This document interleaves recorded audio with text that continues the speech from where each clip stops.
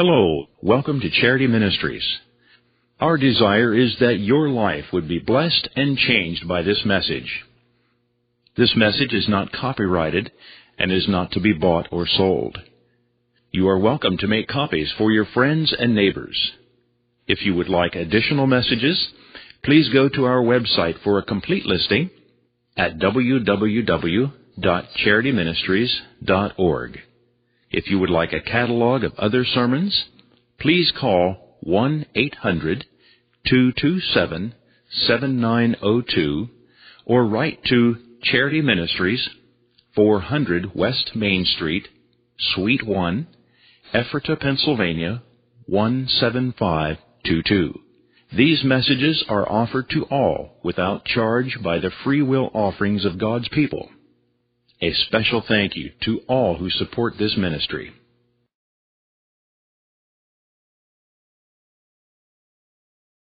Greetings this morning. In the worthy name of Jesus, we welcome each one of you. We're glad you're here with us. I can say with Brother Emmanuel that it has sure been a rich experience to have you brothers and sisters with us for a few Lord's days together and in our homes for fellowship, and I can hardly fathom that we're here. I have to confess there are mixed emotions in my heart. I reminisced a little this morning, and with great fondness and appreciation for my brothers. I remember when I first came to Charity Christian Fellowship, about 10 families we were desperately on our faces before God. How many of you remember those prayer meetings over in the old New Holland Mennonite Church basement? I see 2 or 3 hands, yes. 4 hands, and you know, we were just a little band and lowly, and we knew it, and like David's men in the cave there, you know, days of knitting our hearts together, seeking the face of God, and crying out, "Oh Lord, Lord Jesus, build your church, a New Testament church. Oh Lord Jesus, is it not time for you to work? Make bare thy holy arm. Lord, lift us up out of our lethargy, our lukewarmness, our religiosity. Oh God, we need revival." 1986, 87. Oh yes, I thought of how the Lord in His mercy and graciousness visited us. We began a revival meeting, preaching every night. Brother Wayne Weaver from Ohio came, and we said we're going to have a week of meetings, and it turned into 2, and then it turned to 3. That's when Brother Emmanuel got saved, right? That's when Amy Fisher, that's when Daniel Fisher, that's when God began to, by His Spirit, breathe upon us. Isn't it time, Lord, for you to work in our day, 2010? Oh, yes, Lord. Hallelujah, I have found Him whom my soul so long has craved. Jesus satisfies my longing. Through His blood I now am saved. But, oh Lord, is it not time for you to work? Is it not time for thy people to humble themselves and to earnestly seek your face, Lord? Yes, God has a promise. If my people, which are called by my name, will humble themselves and pray and seek my face and turn from their wicked ways and will repent and turn to the Lord with all their heart, then God says, I will hear their cry. I will answer their prayer. I will forgive their sin and I will heal their land. Does our land need healing? Does the Charity Christian Fellowship movement, if I may call it that, though just a small speck we are, need a fresh touch from God? I do. Oh Lord, I'm not satisfied where I'm at. You know, here this morning, we are a little speck on the globe. I may even say, according to Scripture, we're a small portion of the body of Christ.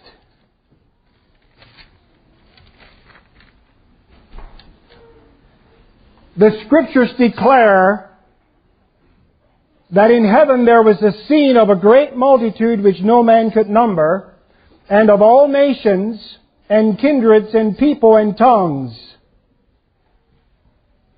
Hallelujah! The kingdom of God is much bigger than Charity Christian Fellowship. It's of all kindreds, it's of all tongues, and of all nations, and of all peoples. And all enter into the kingdom by Jesus Christ. He is the door.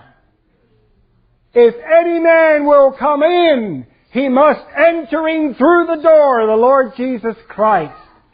Oh, I'm so glad this morning that the kingdom of God is much bigger than just my own little world. But I'm also so blessed this morning that Jesus said, "Fear not, little flock, little band and lowly, for it is the Father's good pleasure to" what? To give unto you the kingdom. So, brothers and sisters, this morning, let us walk humbly with our God.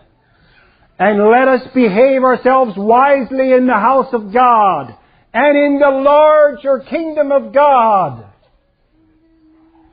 We are not exclusively holding a right to our Heavenly Father into the kingdom of God. I am very blessed for what God has put in the hearts of the elders who cried out to the Lord for New Testament Christianity back in 1981 or 2. Which one was it? 82? I have been greatly blessed and have been a recipient of others' prayers and labors. Amen? I owe so much, first of all, to my Lord Jesus Christ, and secondly, to my brother Denny and to my brother Mose, who together had a vision burning in their hearts. And God brought these two men together from opposite poles. I know when I first heard about it, somebody described it to me this way. There's an ex-hippie and an ex-Amish starting a church. Now, what do you think of that? They're having special meetings over at Hinkletown Mennonite School. Should we go? Well, I was a young married man, my family just beginning. I didn't think it sounded too appealing. And I didn't go, but I sometimes wonder what would have happened if I'd have went. Because at that time there was a desire burning in my heart for something more than I was experiencing. Are you desiring and longing for something more than you presently have? Let's not settle down on our leaves and say, I have arrived. I am now at Charity Christian Fellowship. There is so much more that our Heavenly Father has in store for those who love Him, for those who will give their hearts and lives to Him, for those who will lay down on the altar of sacrifice and say, I'm the clay, you're the master. Mold me and shape me after Thy will.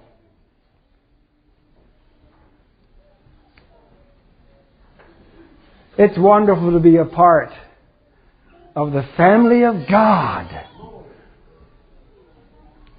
Well, the years ticked by, and in my own personal testimony, I was down in Huntsville, West Virginia. There I met some brethren who were modestly clothed. They were serious about serving God. And you know, at first I thought, Lord, just more religious men with their hook and eye coats and their dark clothing. And I thought, oh, this is going to be a long weekend. But then, as we were there in that prison, and it was time for the service to begin, I heard a sound of music in my ear. It was these brethren on their knees before God, praying, crying out to the Lord that God in His mercy would visit us in this prison setting, and that the love of Jesus would be shed abroad in the hearts of these hardened sinners, these criminals, that they might experience the forgiveness of God, the love of Jesus. Oh, my heart thrilled. I was able to kneel down there beside them, and that was a short weekend. We had prayer meetings together. We could hardly find time to sleep. We were so excited. And then they said to me, these men were from Ohio, and they said to me, well, where are you from? And I told them, they said, well, haven't you ever visited Charity Christian Fellowship? I think you would find some like-minded brethren. I said, you mean the hippie and Amish church? They said, you need to go. So I remember, as soon as I got home, I called Brother Mose on the phone and spoke with him. And immediately, there was a joy leapt up in my heart. I said to Janice, we're going to Charity and visit. And there we found a hunger and a thirst for God that we could relate and we could tune our hearts in.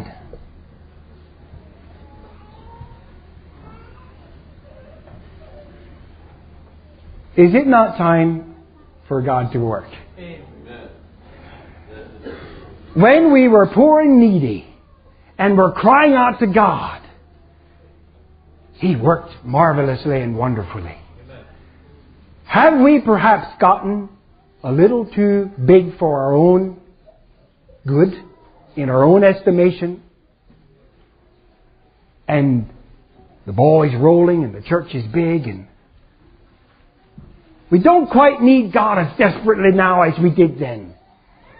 Oh Lord, open our eyes, because we need God more desperately today than we did then, if I may say so. Lord, open my eyes. I've really grown to appreciate and love my dear brothers.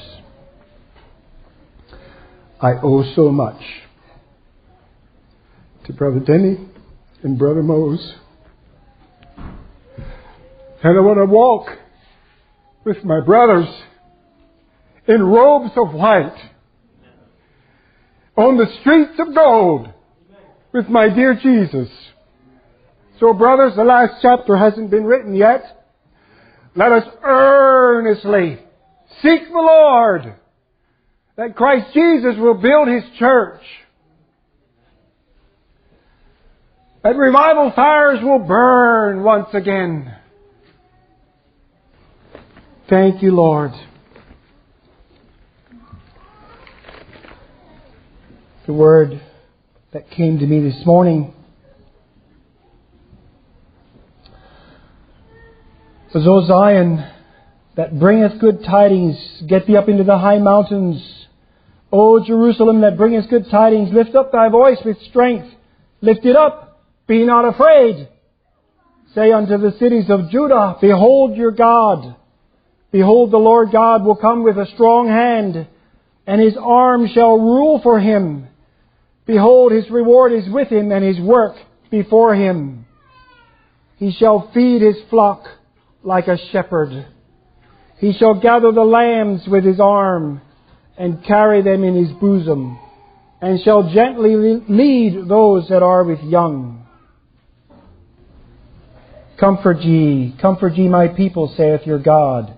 Speak comfortably to Jerusalem, and cry unto her that her warfare is accomplished, and her iniquity is pardoned. So I pondered what the Lord would have for us. My heart was drawn to 1 Chronicles 29. So if you will turn there with me. 1 Chronicles. And we want to draw some examples from the Old Testament in the forming and in the establishing of a new fellowship, as was mentioned already here today.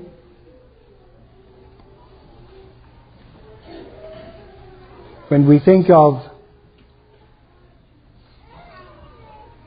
the church at large, scattered across the globes, many kindreds, tribes, tongues, and nations.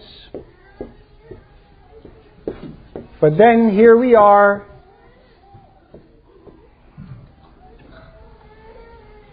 and we desire to establish a fellowship in righteousness, in holiness, in meekness,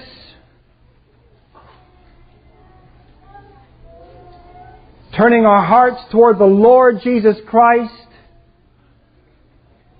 Say, Lord, build your church.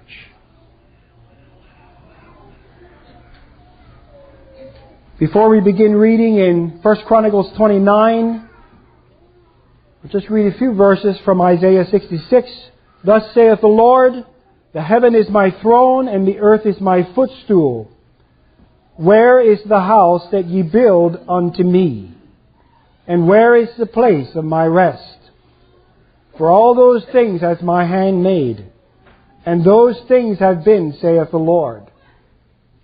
Where is the place of God's rest? Where is the house that God dwells? He tells us. He says, to this man will I look, even to him that is poor and of a contrite spirit, and trembleth at my word. To this man will I look, to the man that is poor. Woe to the rich! He sendeth the rich away empty. Ah, but blessed are the poor.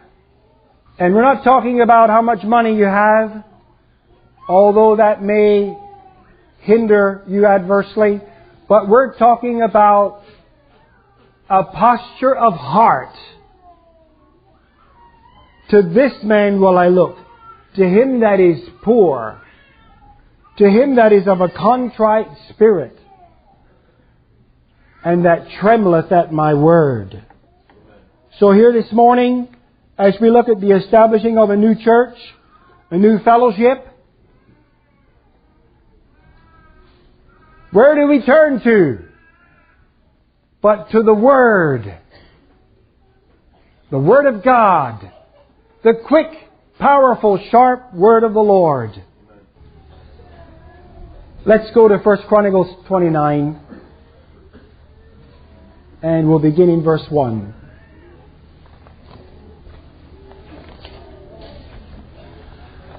Furthermore, David, the king, said unto all the congregation, Solomon, my son, whom alone God hath chosen, is yet young and tender, and the work is great. For the palace is not for man, but for the Lord God. Let's just pause for a moment. The work is great. The palace is not for man, but for the Lord God. I want to exhort us this morning, for us at Charity, and for you brothers and sisters, if our end goal is that this church body is for us, it's for me, it's to fulfill my needs, it's to meet my needs, it's so we can just have a nice, cozy little fellowship. And we get all focused in on each other. And our world becomes smaller and smaller and smaller and smaller and smaller till it's just us. And we have lost the vision of wherefore God has saved us and called us. This house is not for man, but for the Lord God. We are saved not only to escape the wrath of Almighty God, but we are saved for His glory and for His honor and for His purposes. We are bought with a price, the precious blood of Jesus, and we are not our own. What happens when a man gets gloriously, truly saved? He becomes an evangelist, even before he knows it's in the Bible. Amen? You see, the palace is not for man, but for the Lord God. And if you and I, it's for me too. If we all together have our focus on the high and holy calling of God in Christ Jesus and the purposes of God, then the church will prosper, because it will be alive and it'll be flowing out. And we won't be like a stagnant pond where we just sit there and there's no fresh water flowing in because we don't have any needs, because we're not giving out, and there's no water flowing out because we're just sitting there and happy and contented. God said to Israel, woe to you that sit on your leaves and are at ease in Zion.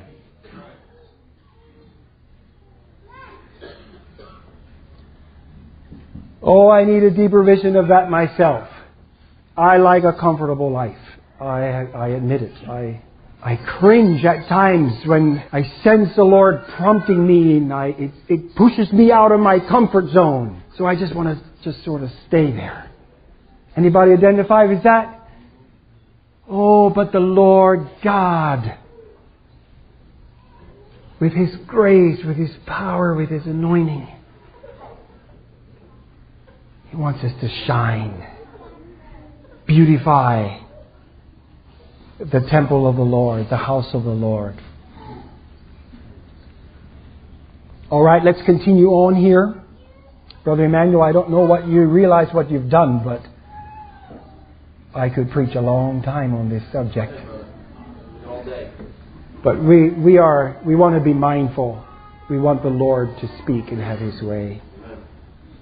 Verse 2, Now I have prepared with all my might for the house of my God the gold for the things to be made of gold, and the silver for the things of silver, and the brass for the things of brass, the iron for the things of iron, and the wood for the things of wood, onyx stones, and stones to be set, glistering stones, and of divers colors, and all manner of precious stones, and marble stones in abundance.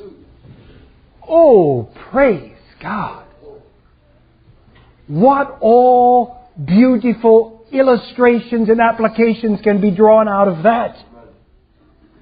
The first one that I see is, I have prepared with all my might for the house of my God.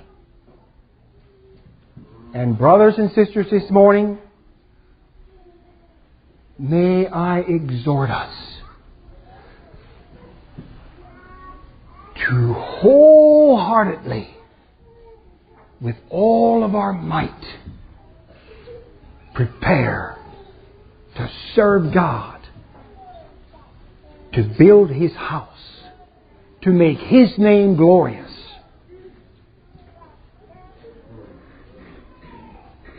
This speaks of some thought.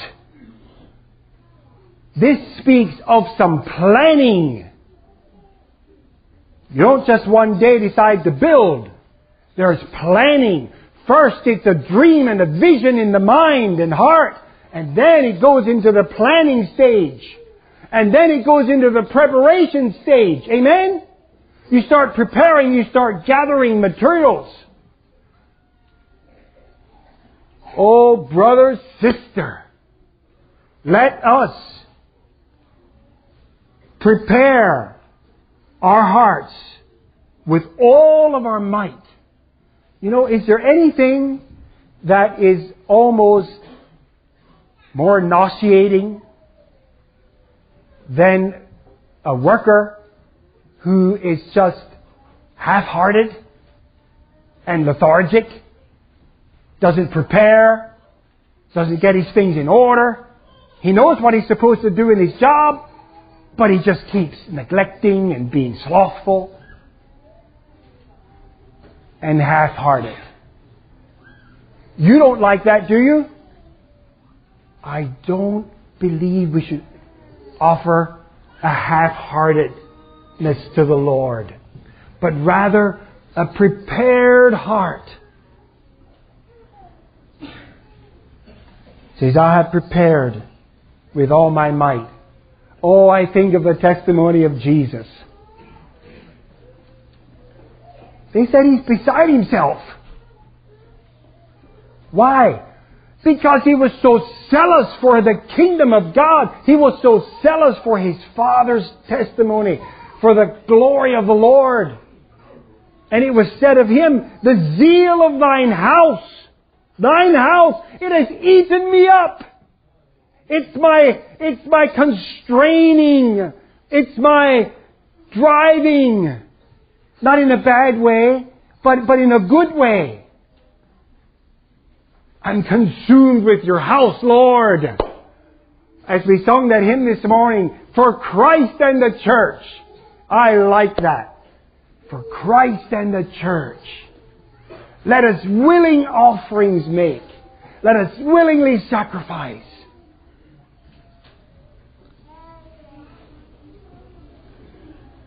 A prepared heart, prepared with all my might. Oh, thank you, Lord. You know, when you have a vision and a dream to build that house, there are some other things take lesser priority. Right? Maybe we have some other things that need to take lesser priority. Maybe we need a higher vision burning in our hearts for the kingdom of Christ and His church. And then that will help us to lay aside lesser things. Rise up, O men of God, be done with lesser things. The church for you doth wait. Well, I like all those different stones. The gold, the silver, the iron, the wood. When you look at all those different stones,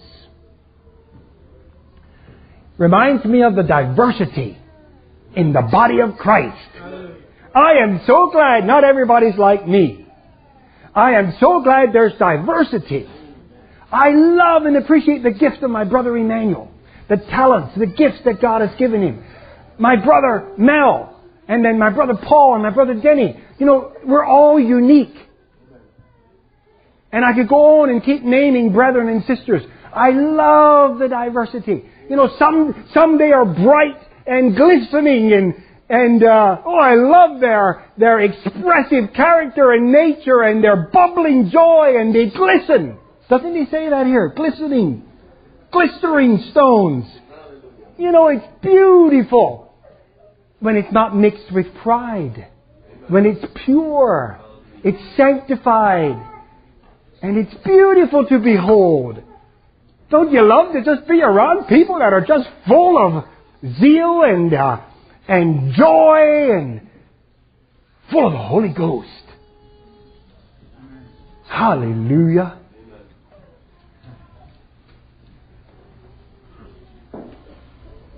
Glistening stones, diverse colors. Oh, I like that. You know, our God is a creative God. Just look at creation. Just look at nature. I mean, I might have stopped with 8 colors of hues for flowers. How many colors are there? Does anybody know? Thousands, right? The shades. And you know, God made us. When He ascended on high, He led captivity captive, and He gave gifts unto men. He gave gifts unto men. Are all apostles? Are all pastors? Are all teachers? Do all speak with tongues? No, there's a diversity of gifts. And when those colors are all blended together, it makes a complete wholeness that is beautiful to behold. But if I start saying, I don't like that glistening color, I think you're proud, and I shut myself off from that one, oh, that color's too bright. No, can't have anything to do with that one. Oh, this color's too dark.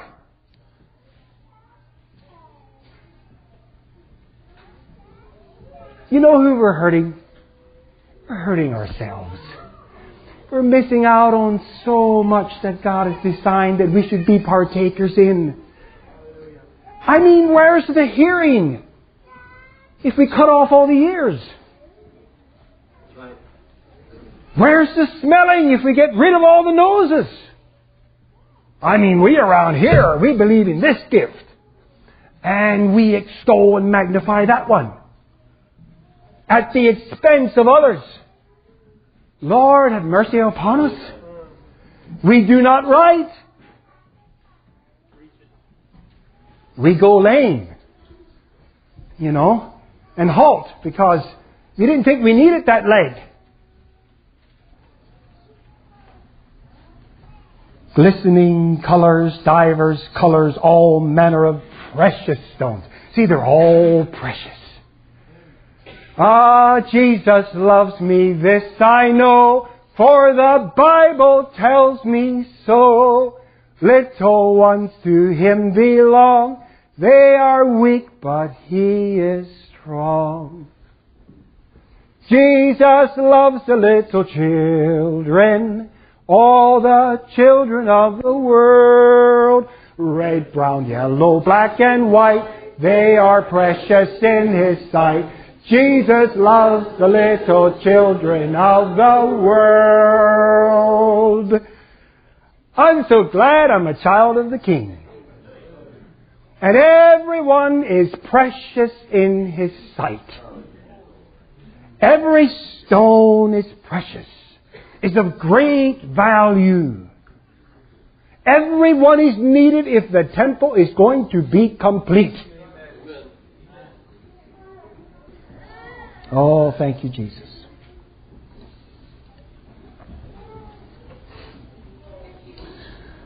Verse 3, moreover, because I have set my affection to the house of my God, I have of mine own proper good, gold and silver, which I have given to the house of my God, over and above all that I have prepared for the holy house. Oh, beautiful, beautiful. I have set my affection to the house of my God. Other affections, other lesser things are laid aside.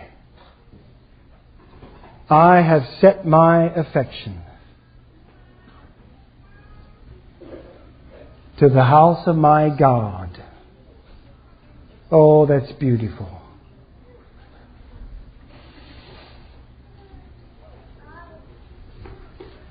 I trust this morning that you love Christ and His church. You love the house of God and what it represents. Oh, I love to meet with my brothers and my sisters. Oh, I love to share my heart with my brother. Oh, I love to meet with my brothers in the house of God. I was glad when they said unto me, let us go to the house of the Lord. Yes, my affection, you know, that just speaks not just out of duty. You know, some people go to church because they have to. Some people go to church because, what would others think if I didn't? Some people go to church out of just simply a duty, a social status thing. But others go to church to inquire of the Lord. And they know God is in my brother. The Lord dwells in every member of the body. I'm going to inquire of the Lord today this way, and I'm going to inquire of the Lord today this way. Oh, the exhorting of one another, the encouraging of one another. Maybe even reproof. It's a kindness to me if my brother should smite me. My brother that loves me and has my best interest in mind. I can share my burden with my brother, and he shall pray with me and pray for me. That sin that is a problem in my life that is besetting me, he shall help me. We shall pray together. We will confess our faults one to another and pray one for another. And we're looking to the Lord for healing. That which is lame, let it be healed. Not just keep limping, you know. And we bear one another's burdens. And oh, how beautiful and how swiftly the time flies when there's love in the church and we share together and bear one another's burdens. And we affectionately are desirous one of another. Isn't that what Paul said? He said it to the Thessalonians. Yes, he said, just see if I have that here. Yes, I think I do. 1 Thessalonians. Paul said, we didn't seek glory of men, nor of you, yet of others, when we might have been burdensome as apostles of Christ, but we were gentle among you, even as a nurse cherisheth her children, and so being affectionately desirous of you. Hallelujah! So being affectionately desirous of you, we were willing to have imparted unto you not the gospel of God only, not just preach a sermon, but also our own souls, because ye were dear unto us. Oh, brethren and sisters, when we have high esteem and love one for another, and we count our brother or sister dear, and then it's not just a duty, but it's an affectionate desire, and we love each other, and there's love, and there's that affectionate desire. Being desirous one of another. And then we impart unto one another. We invest in one another's lives. Not the gospel of God only.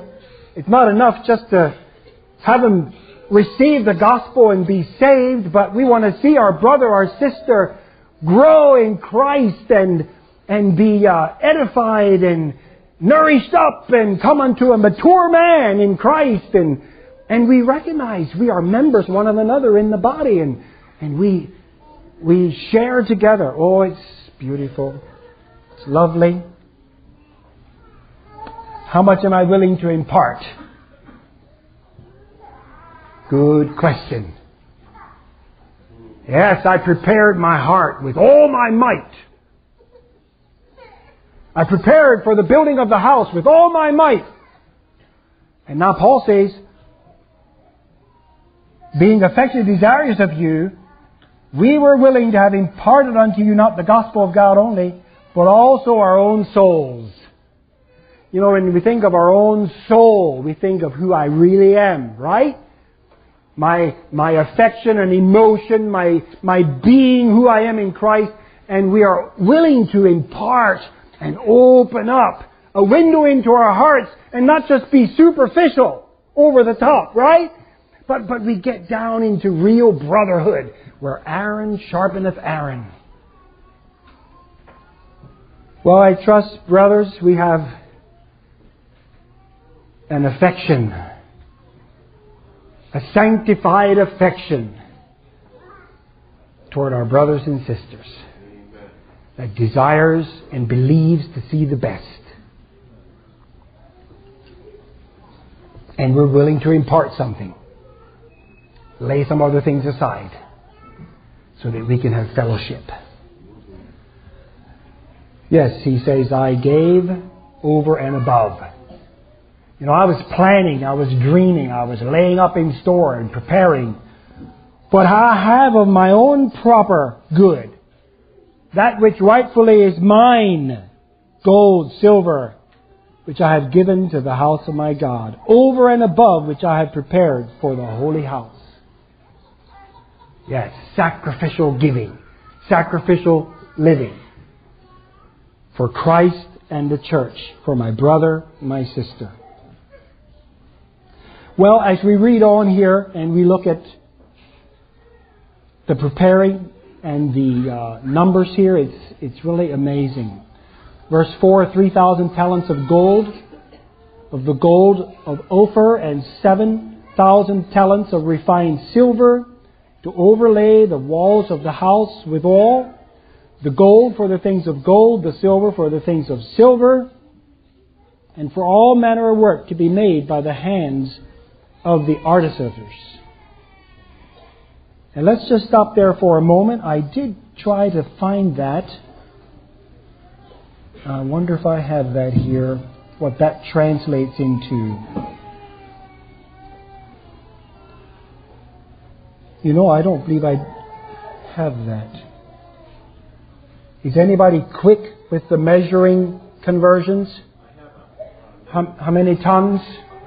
112 tons of gold. 112 tons of gold. 262 of silver. And 262 tons of silver. We are talking numbers that just boggle my mind. I can't. What is the price of gold per ounce today? Does anybody know? Close. $1,100 an ounce, and there's 16 ounces in a pound, and let's see. 3.6 million ounces. You know, what we can learn from this is these people were serious about the glory of God. And in the Old Covenant and the Old Testament, the building of the temple was to be magnificent because it displayed the glory and the blessing of God upon His people. Now what if the temple of Baal would have more gold and more silver? Absolutely not. The people of God put their hearts to the work and prepared themselves, and they gave not only what they had prepared and laid up, but they gave sacrificially. Am I willing to do the same? And then, verse 5, who then is willing to consecrate his service this day unto the Lord? He asks the question. You know, we have prepared, we have the gold, we have the silver. Now who is willing to consecrate himself? Who is willing to consecrate himself to the service this day unto the Lord? And we look at that gold and that silver and we say, that is just astronomical. But when we look at the gold and the riches and the blessing that Christ Jesus has purchased on Calvary's cross for us, that makes this gold look like blacktop. Oh, hallelujah! He has prepared for His people a complete salvation, a mighty deliverance, and then a full equipping. Oh, I walk around in such poverty because I will not lay hold on the promises of God seated in heavenly places by Christ Jesus. Oh, that my eyes would be enlightened. Oh, that our eyes would be enlightened to know what is the hope of His calling, the fellowship of His suffering. That was one of Paul's burdens for the churches. Oh, that you would know what you've been saved to, not just from, but what you've been saved unto, and whereunto you have been called.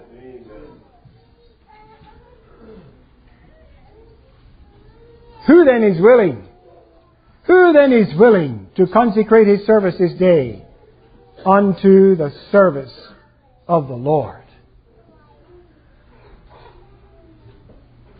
Hallelujah. Who is willing? I believe you're willing. I believe that's why you're here this morning. And I believe that the work that God has begun and that He's doing, He is able to perform it. He's able to complete it. He's able to bring it to full bloom. If we will stay at that place of consecration. If we will stay at that place of surrenderedness, as our brother Ed was talking about. If we will stay at that place of yieldedness and entire consecration. Well, they were ready. You look down the list. Then the chief of the fathers, the princes of the tribes, the captains of thousands and the captains of hundreds, the rulers of the king, they all offered willingly. Glory! They offered willingly. And they gave for the service of the house of God. And again it numbers off astronomical amounts. Let's look at this willingness. If we drop down to verse 9, they offered willingly because with a perfect heart they offered willingly to the Lord. And David, the king also. They offered willingly. with a perfect heart. You know, God loveth a cheerful giver. But if we are grudging and we're sort of holding on and we just do our duty, there isn't really much reward in that, is there? But when we offer willingly, with a perfect heart, oh, the joy. To the one who's offering it willingly, and He's giving it, but also to the rest. Look what He says. He says, the people rejoiced, for they offered willingly, with a perfect heart. It brings rejoicing and joy when there's a willing offering. But if we're all just going around through life doing our duty, it can become pretty tiring and burdensome, doesn't it? But if we can offer it willingly, with joy and a perfect heart, that brings blessing and grace upon the one who is giving and the ones who are receiving. A willing offering with a perfect heart. And then it results in praise to God. Oh, I love it. It results in praise to God and in worship to the Lord. Verse 10, wherefore David blessed the Lord before all the congregation, and David said, Blessed be Thou, Lord God of Israel, our Father, forever and ever. Thine, O Lord, is the greatness and the power and the glory and the victory and the majesty. For all that is in the heaven and in the earth is Thine. Thine is the kingdom, O Lord, and Thou art exalted as head above all. Hallelujah! Both riches and honor come of Thee, and Thou reignest over all. And in Thine hand is power and might, and in Thy hand it is to make great and to give strength unto all. Now therefore, our God, we thank Thee, and we praise Thy glorious name. Oh, what a blessing! What a joy! When the people of God are filled with the spirit of giving. May I call it that? When the people of God have a heart to give, when the people of God are giving willing offerings, and I'm not talking finances, it may be finances, but I'm talking about investing our own lives and soul into the Church of Jesus Christ and into Christ Himself. Yes, willing offerings. Oh, it's such a joy to be amongst the people of God, where there is exuberant, extravagant surrender to Jesus Christ and giving up and yieldedness to Christ and blessing one another in Christ Jesus. Thine is the greatness and the power and the glory and the victory. We recognize that Jesus Christ, He is exalted, head above all. Brothers and sisters, that is so vital. We have a King. His name is Jesus. He is exalted, head above all. He will not give His glory to another. Hallelujah!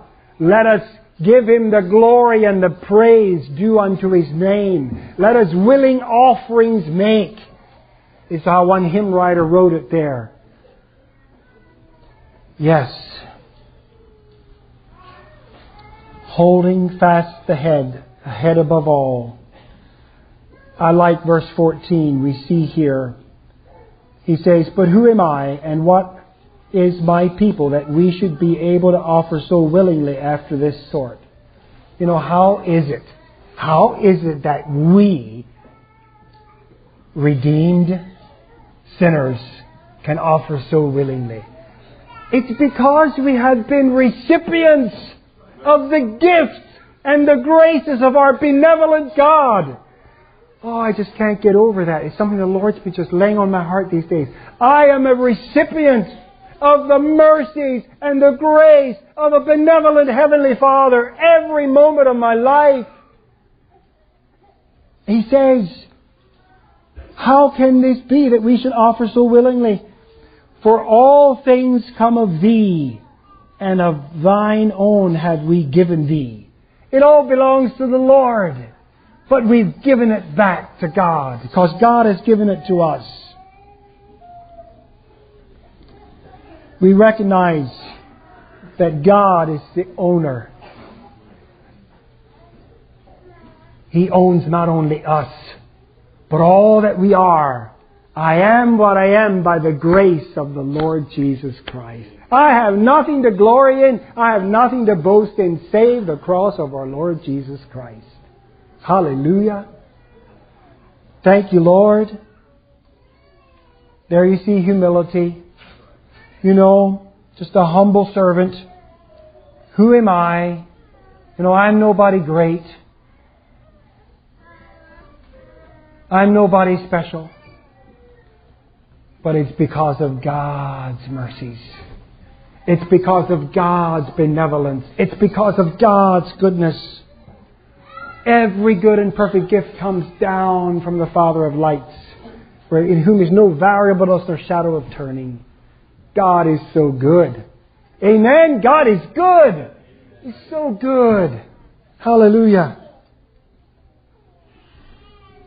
Well,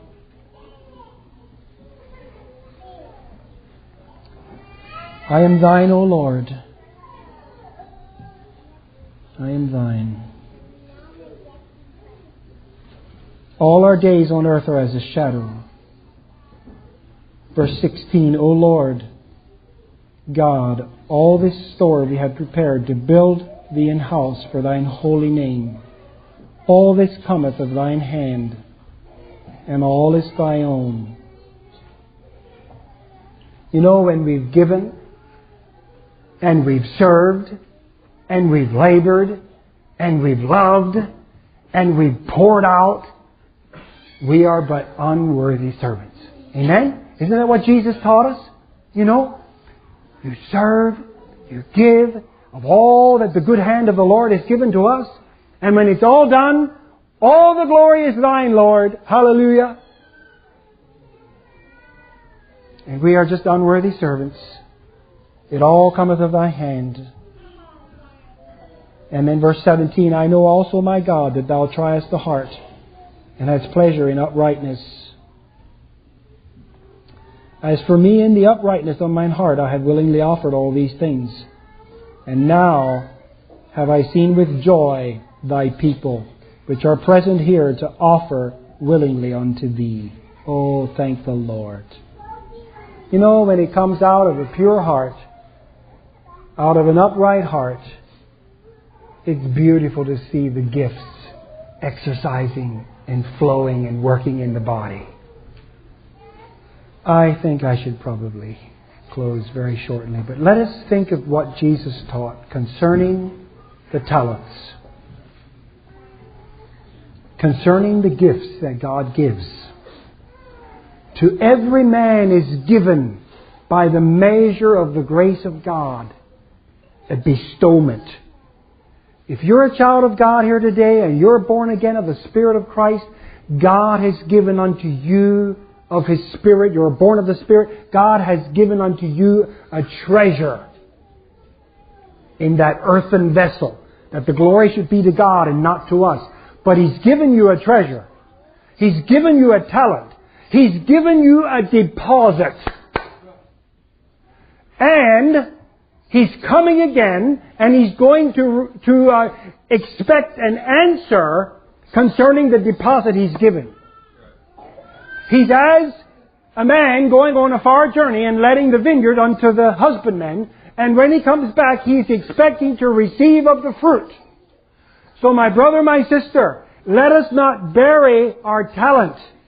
Let us not bury those giftings and callings that God has put in your heart.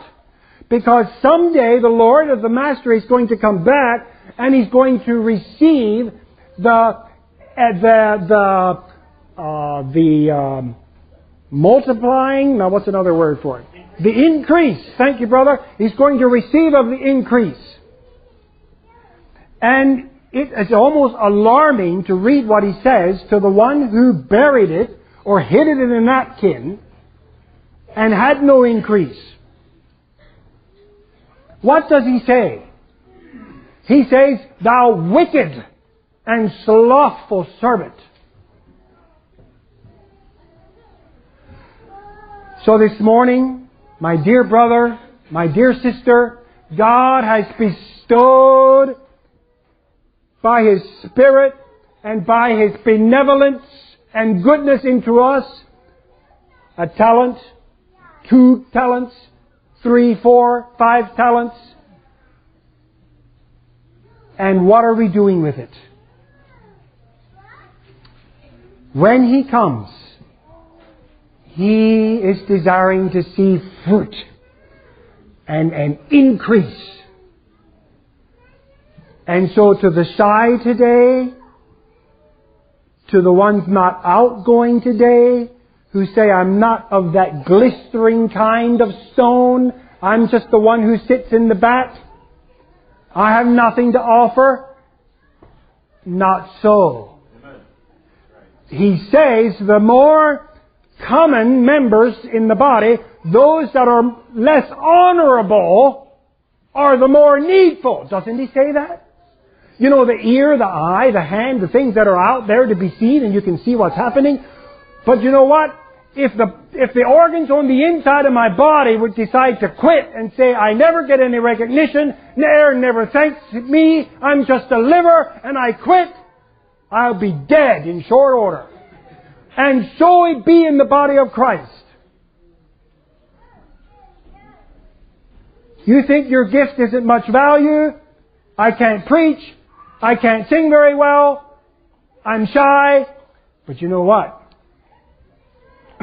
There's an answer from the heart of the Lord Jesus Christ, the one who transforms lives, the one who made your tongue, the one who saved you and bought you with His own precious blood. And He is able to take you from a shy, backward person and totally change your life. But you know what it takes? Back to Ed Hanson's message. Full surrender. Full yieldedness to the Master. I was so shy. I was so backward. I was so scared of people. If I had to talk to more than 3, I sometimes would choke up. And I just was literally terrified. And that is not an exaggeration. My wife could tell you, I became so ingrown. I became so fearful. I didn't want to go visit anybody. I just wanted to stay at home. I started sitting in the corner, sometimes crying. I was so afraid. But hallelujah, God is no respecter of persons. I think He changed me. I know He did. And I know it was Him. It was not the work of a man. It was no work of some medication from the doctor, though I tried it. But it was the blessed touch of my Lord Jesus Christ in His mercy, redeeming me, visiting this poor soul, as I cried out to God in desperation. "Lord, change me if you can." My faith wasn't strong. But the Lord always said, "Surrender. Surrender." These are tied together, you see. But I'm shy. I'm backwards. Just let me sit in the corner. But I saw other people who had living water gushing out of them like a river, like Jesus said. And I wanted it. Because I was not satisfied where I was at in my Christian life. Oh, thank you, Jesus. He's a miracle-working God. Fully surrendered Lord. Well, let us willing offerings make. Let us wholly be consecrated to the Lord. Let us not hold anything back. He that soweth sparingly shall also reap sparingly. But he that soweth bountifully shall also reap bountifully.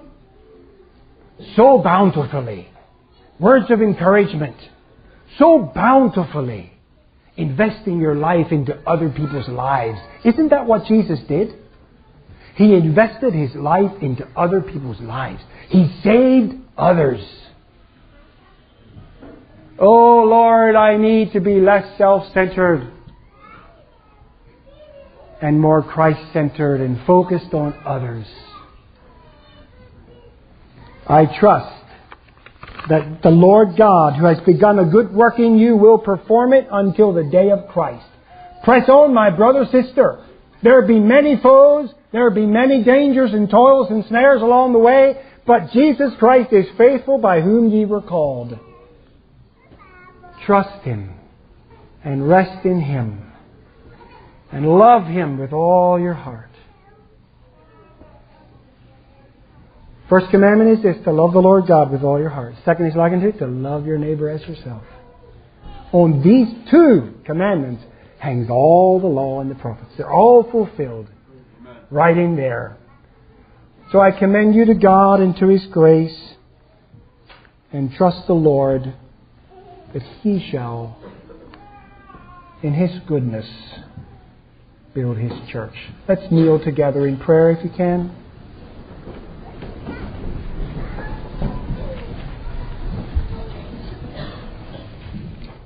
Oh, Father in heaven, Lord, is it not time for you to work? But, oh Lord, at the same time, maybe you're saying, is it not time for my people, which are called by my name, to surrender themselves, to give up a whole offering, to consecrate themselves to the Lord, for the service of the Lord, for the majesty and glory of Jesus Christ? Father, I do pray that you will bless this congregation. Lord, if anything I've said has come across as scolding, I didn't mean it that way. Lord, please forgive. Father, I pray that you would encourage our hearts. Father, that we would be encouraged and we would be motivated by your Spirit, Lord. Father, to full surrender, full consecration, full commitment, Lord, to make your temple beautiful, for we are the temple of the living God. Oh Lord, it's not that temple that is adorned with gold and silver, but it's brothers and sisters in Christ, as it says there in Ephesians, for a habitation of God through the Spirit. Oh, thank you, Lord. Father, I pray that we would not sell ourselves out short, Lord, but God, that we would totally, oh Lord, be totally given to you, and our affection and our hearts, adoration and preparation and all of our faculties be given to Christ. Hallelujah, Lord. Bless, Father, the establishment of this congregation, Lord. Oh God, we ask you to have your way. Lord God, that Jesus Christ will be magnified and extolled and exalted in our lives. We love you and thank you and praise you for loving us, Lord. We are grateful, humble recipients of your goodness, of your love, and of your provision. Thank you, Jesus. Amen.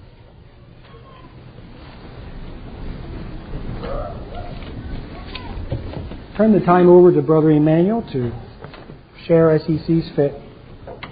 Thank you. I thank God for His Word this morning, very fitting to our hearts, such a time as this. Thank you, Brother Aaron.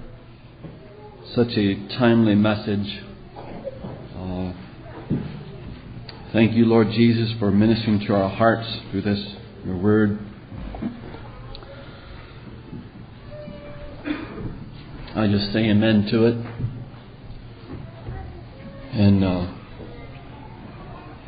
also with many mixed feelings, but also with joy. I noticed that there's a lot of joy in this chapter here, a lot of blessing, a lot of praising God. And I'm trembling this morning as I think of the responsibility, the magnitude of something like this. Yet we want to be faithful as the Lord leads us and guides us in these things. As Aaron was preaching through this chapter here, so appreciated it. Just many things came to my mind, and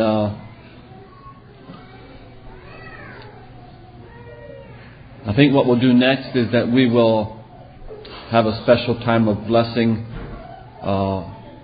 commissioning the new church here, and I trust God to guide us through that. And so as Aaron was preaching, some things came to my mind, and I'm going to try to walk that out by God's grace. So what I would like to do is to this verse here, where in verse 6, where it talks about then the chief. Of course, the verse before that is, who then is willing to consecrate his service this day unto the Lord? And that's the question for this new congregation. Who then is willing? And there seems to be an order there of a structure in verse 6. And I would like to just lay that out here in a very simple, clear form, just to give us a clear understanding. These brothers have asked us if we would help them start a church, and we have agreed to that. And so I would like if the elders from Charity could come up this time. And we want to give a blessing. So if you elders could come up, and our deacons, you would come up here beside the podium. God has order in His kingdom. If you just come on up here to my right here, brothers. And I'd like to have John Mark and Lester come if they're available. Maybe they're busy serving. So be it. They're busy serving. All right. But we do have two deacons who also minister with us here. And then I'd also like to, next, I'd like to have Brother Rick come up. And Brother Rick, if you would just stand down here in the second step. We're giving Rick the charge to be the overseer of the congregation here next to us. And then I would like to have the moderators come up and stand down here in the front of the new congregation. Here comes Lester. Thank you, Lester. Just in the bottom, yeah, just stand down there. Is there... You're missing two? We have one in Africa and one in Texas. You have one moderator in Africa, that's Steve Clark. And in Texas you have who? Philip Hudson is in Texas, okay. But we do include them here this morning as moderators. We've given them the charge to moderate the congregation. And Brother Ed Hansen is the lead moderator at this time. That is relatively short term, but, we'll trust God to work that out in that way. Then I would like to also call to those who are the heads of homes who are willing to consecrate His service this day unto the Lord into this congregation. And we're not talking membership or necessarily a solid commitment to those, but to those who are willing to consecrate themselves to the heads of homes, if you would stand at this time. Those who are willing to consecrate themselves to this service and be a part of this congregation. Amen. Okay. And if your wives are beside you, we ask your wives to stand just to signify your support of your husbands in this great work of God. Okay. And the young people, youth, if you're willing to consecrate yourselves to this work of God, you can also stand, youth and children. Hallelujah. Praise God. Amen. And we're not necessarily saying membership, but for those who are willing to be a part of this, you can stand. Just take part in this thing. Amen. And I saw here in verse 9, it says, Then the people rejoiced, for that they offered willingly, because with perfect heart they offered willingly to the Lord. And David the king also rejoiced with great joy. I believe the Lord Jesus Christ also rejoices with great joy when people give willingly. When people are willing to offer themselves. That's the best you can do, is offer yourself for the work of the kingdom of God. Hallelujah.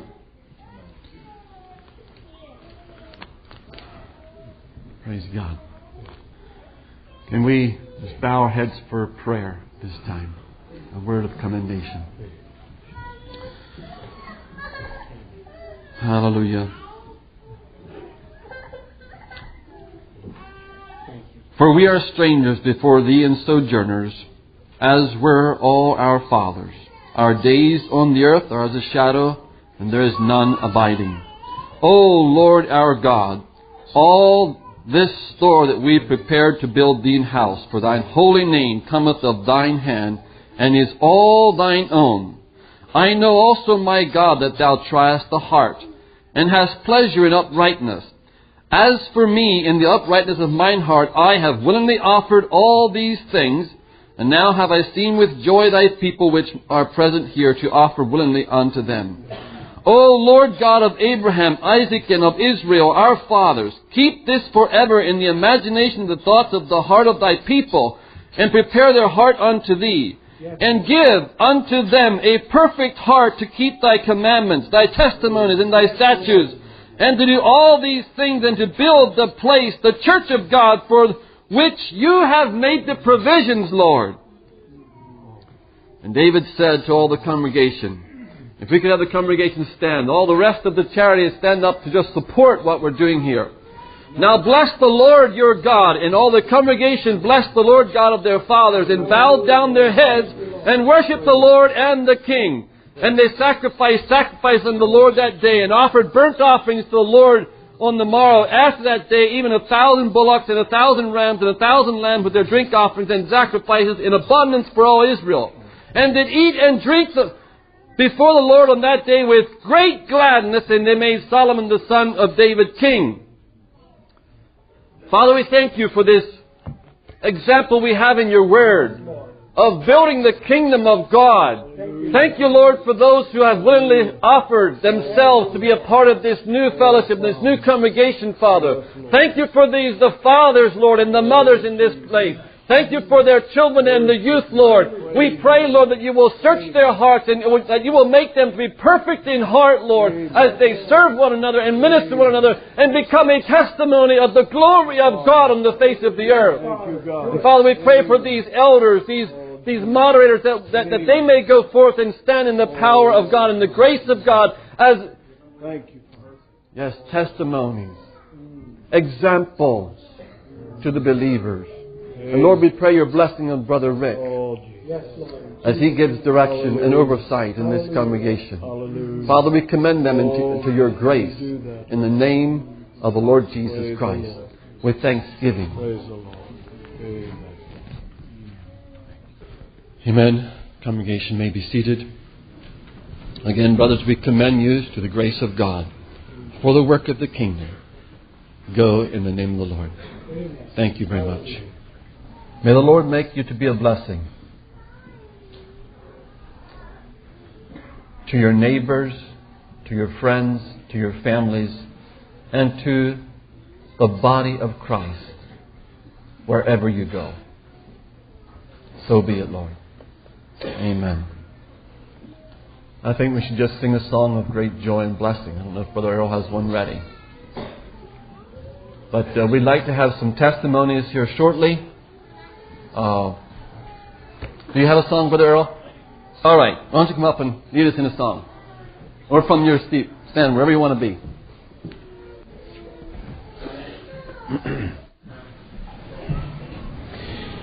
(376) Song of Consecration. Brother Aaron was preaching this song, came to my mind. Just want to be consecrated to Him. and used of Him. Savior who died for me, I give myself to Thee.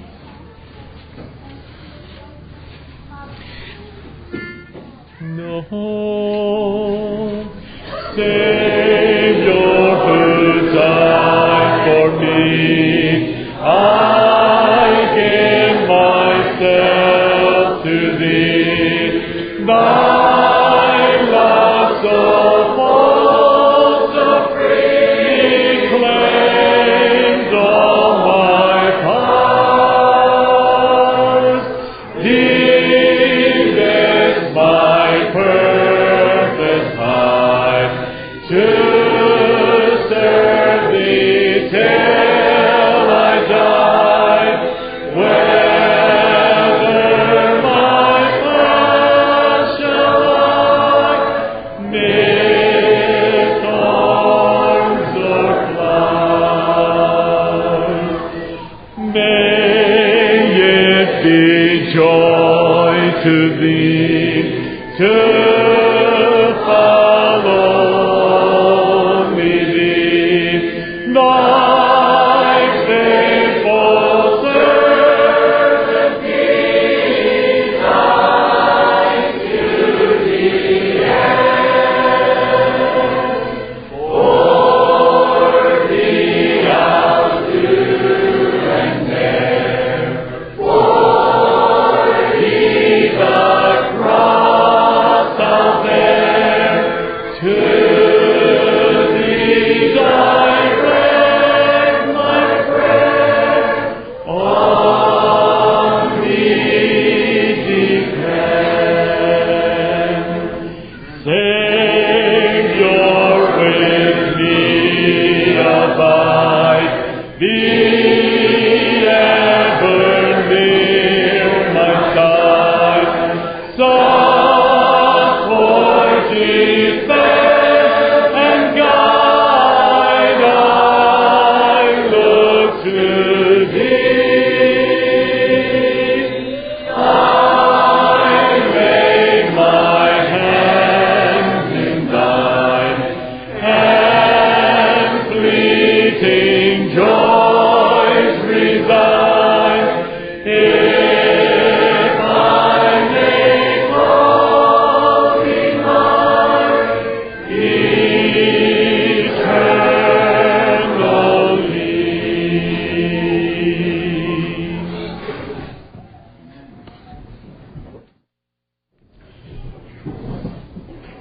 Thank you, Brother Earl.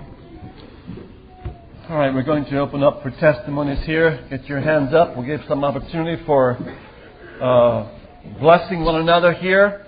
We want to take time for that. So I'll have your hand over here.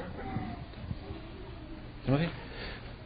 I was very blessed this morning, very refreshed in seeking the Lord and hearing Brother Aaron's message about desiring to see God's kingdom built. Very much stirred a fresh vision and passion in my heart. I would just also request your prayers.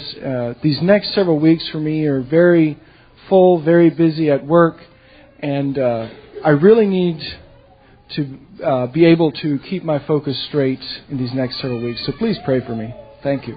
Amen. Lord bless you, Timothy. In the back. Get your hands up.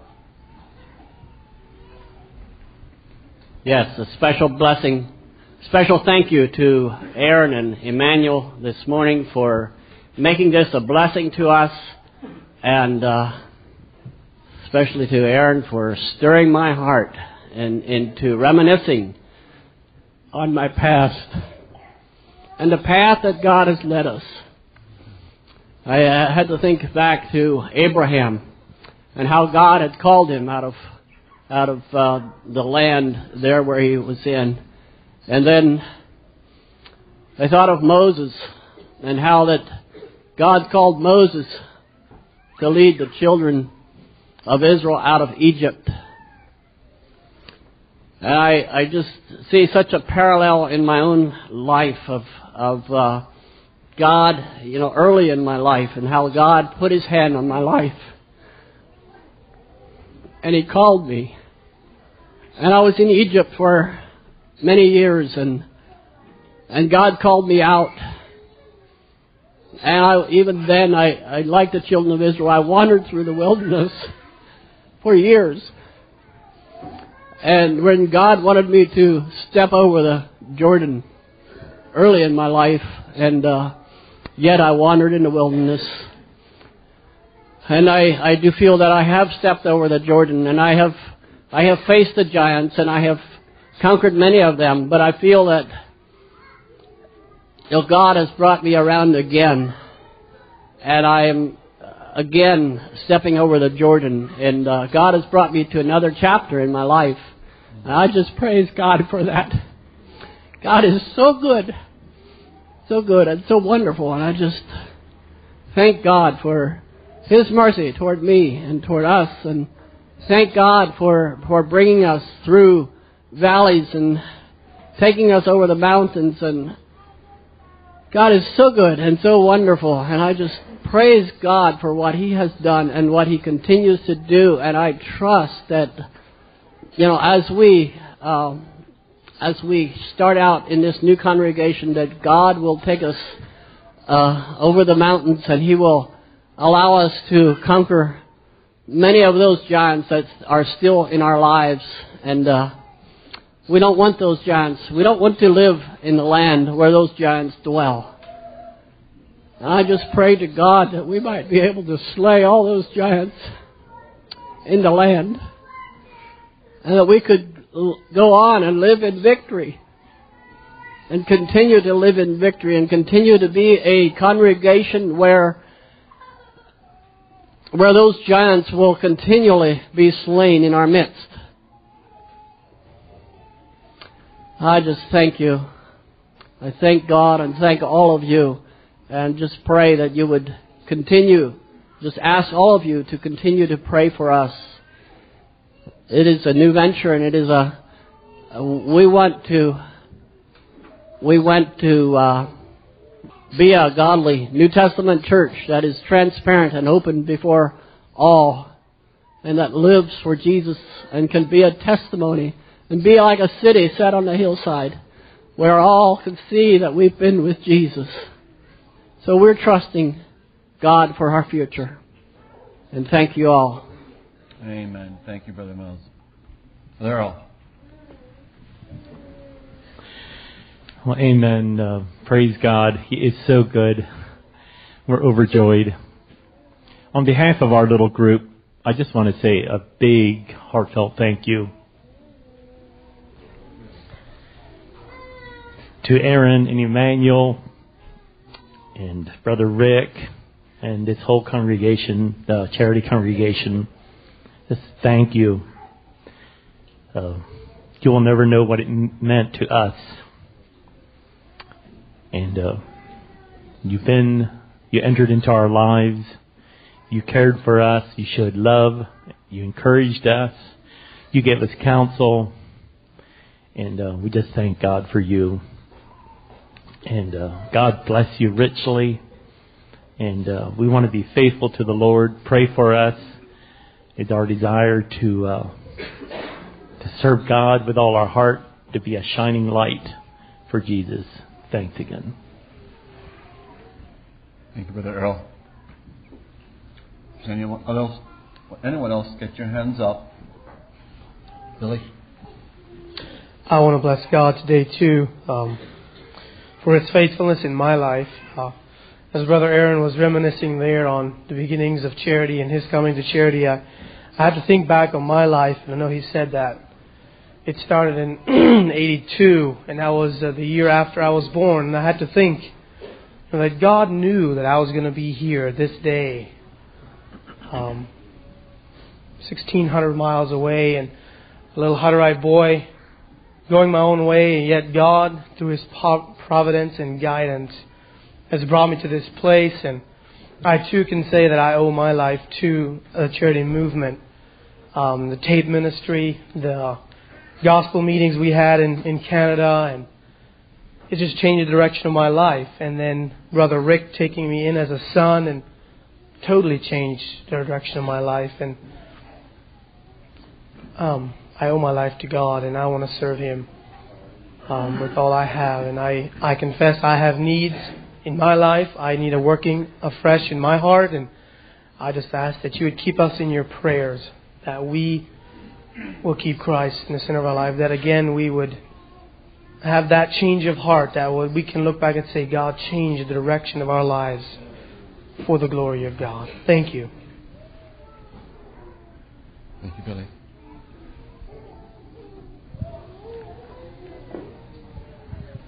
I just want to testify this morning that I'm not here for socialism, but I just want to testify that what God is doing in my heart this morning with the message. I was for the week. I was just thinking over my past as well, and of God and His faithfulness, and when the altar calls are usually called, and how it's such a plague to me. And I just want to say that the last Sunday that I responded there, and it was then that God spoke to me that by His, I could tell that it wasn't that I was supposed to be there, but it was the time before when Manuel had the message about resentment, and so I could just repent to the Lord again, and I just want to rejoice, for He has made me glad. Amen. Thank you, sister. We know you're not here just for social things. You're here because you want to be here. God bless you for that.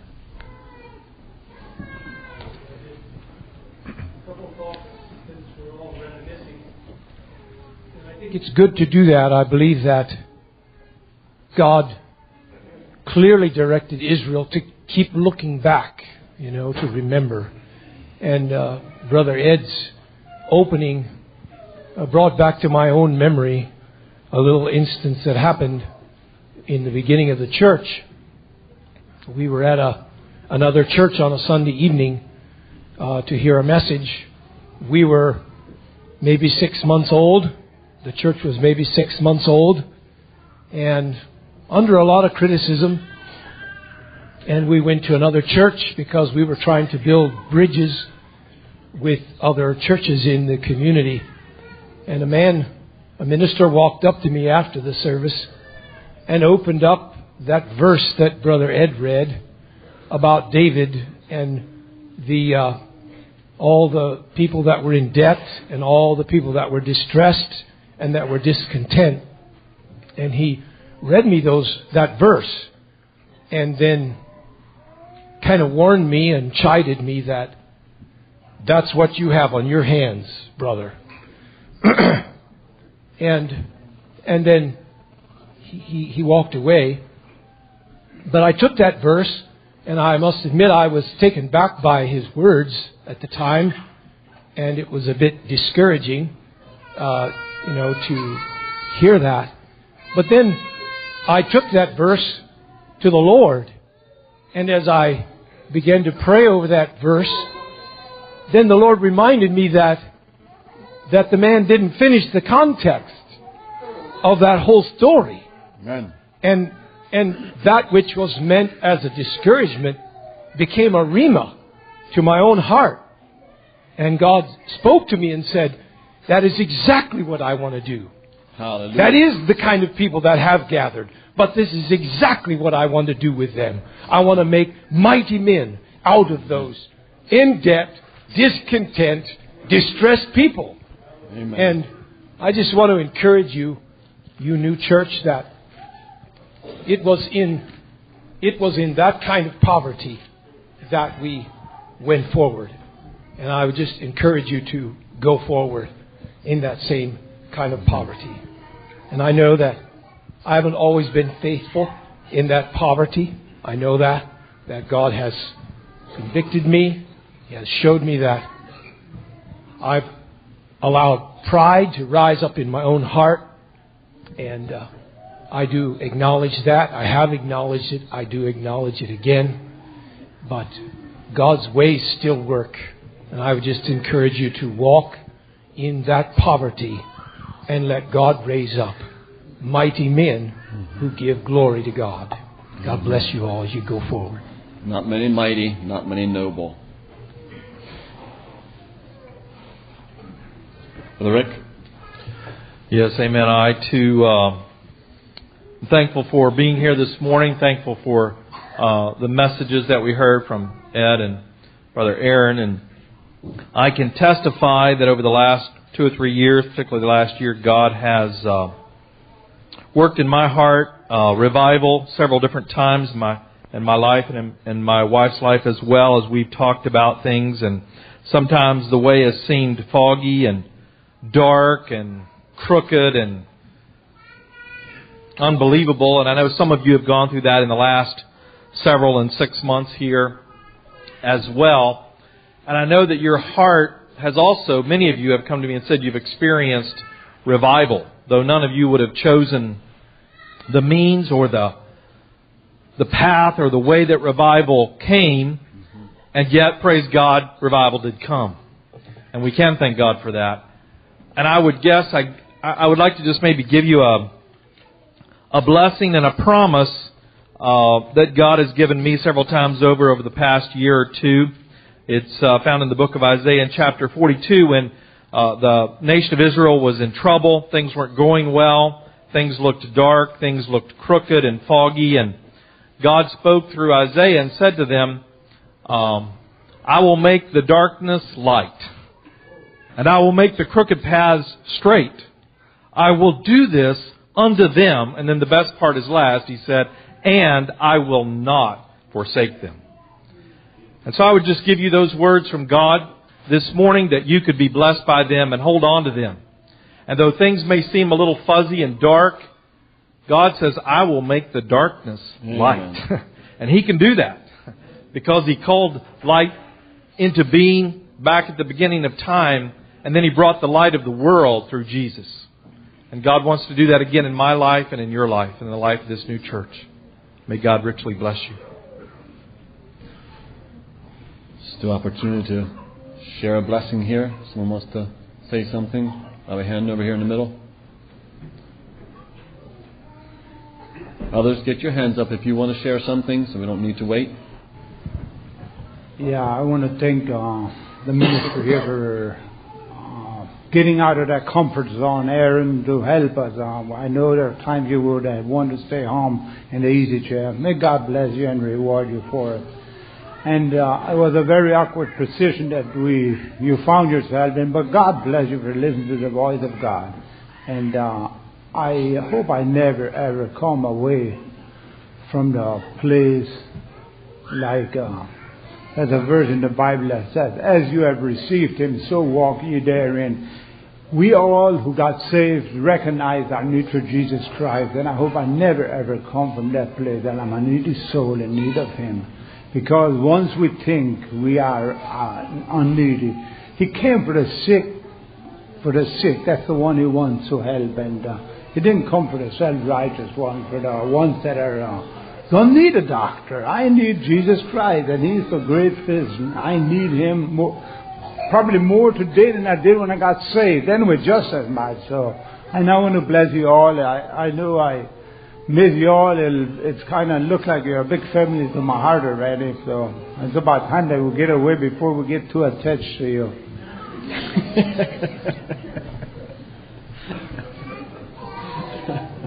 We tried our best to get you attached. I have a hand in the back. I want to stand up and bless the Lord because He's worthy. He's been so faithful. I think back over what's taken place and feel sort of like the children of Israel when they were to cross the Jordan River. Things didn't part right away until they stepped in. And I sort of feel that that's where we're at. The promised land is ahead of us, and I'm very happy. Yet the path behind us has not been easy. God has been faithful. And I'll bless Him.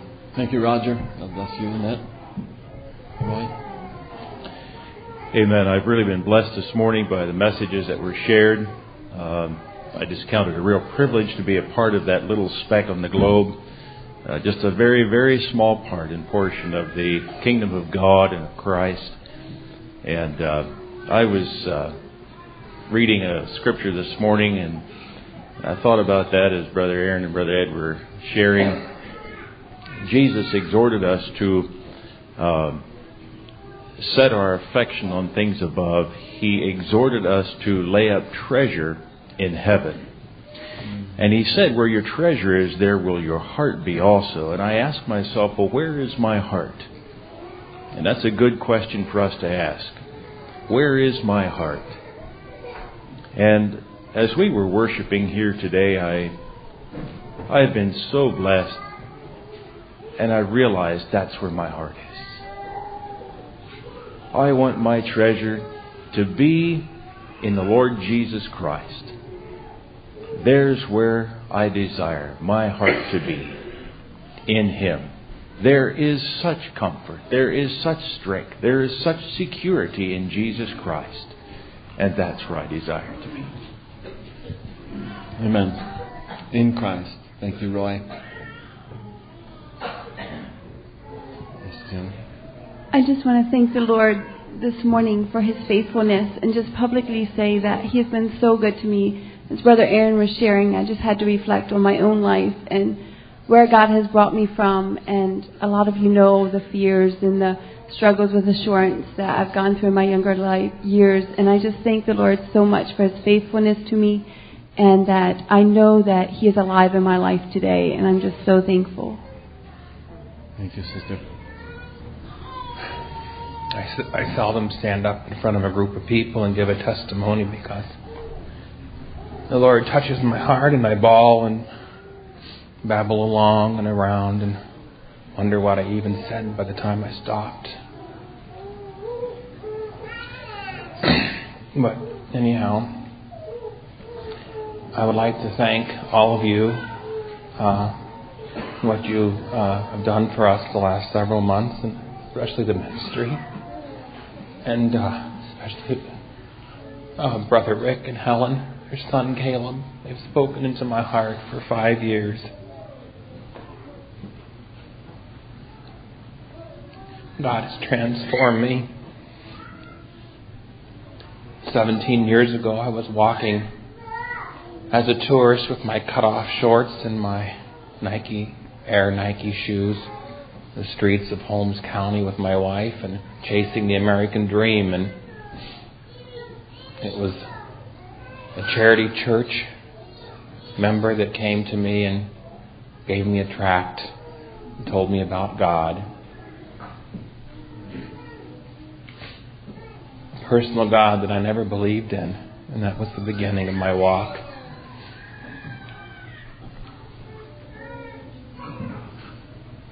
"16 years ago, God got my attention through the tapes from Brother Mose and Brother Denny in California.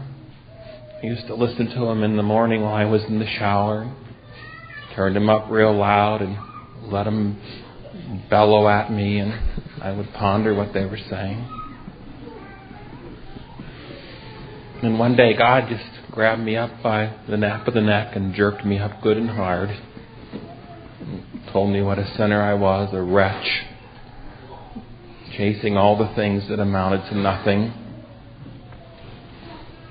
I had a beautiful home in California, $400,000 home, a sports car, a wonderful job, pickup truck, vacations, a big diamond ring on my wife's finger. And it all was on credit cards. And I was so into debt. I had nothing. But I had to convince myself and my neighbors and my friends that I was a man because of all the stuff I'd collected. Well, I liquidated everything. Ended up with $5,000. Spent $3,000 moving here and bringing my children. and had $2,000 to my name and started over with the Lord. Amen. And God changed my desires. I see everything differently. I understand what matters in life. And had it not been for Brother Denny, the hippie, and Brother Mose, the ex-Amish, I don't know what God would have done. But God changed my life through these men. I'm forever grateful. Thank you, Brother Ted. Hallelujah.